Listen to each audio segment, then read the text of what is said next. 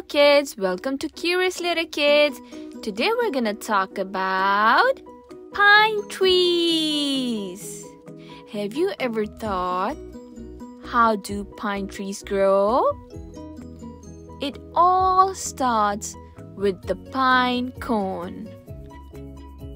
These cones hold seeds inside them. If you look closely, you will see these cones hold seeds inside them.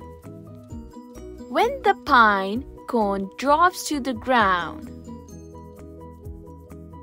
some of these seeds land in the dirt. When those seeds that were fell out of the pine cone get enough sunlight, water, it starts to grow. A tiny sprout starts to grow out of the ground. The sprout grows bigger and becomes a baby tree called a seedling. It has soft green needles just like a grown-up pine tree. Once the tree gets little bigger, it's called a sapling.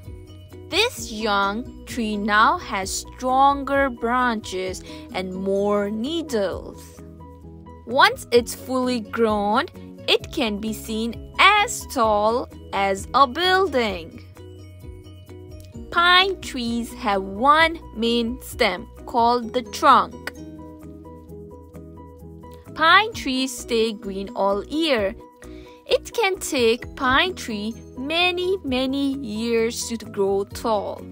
Some trees take over 50 years to reach their full size. They are super small but have a big potential. Now you guys know how the pine tree grows with the help of the pine cone. Thank you guys. See you next time.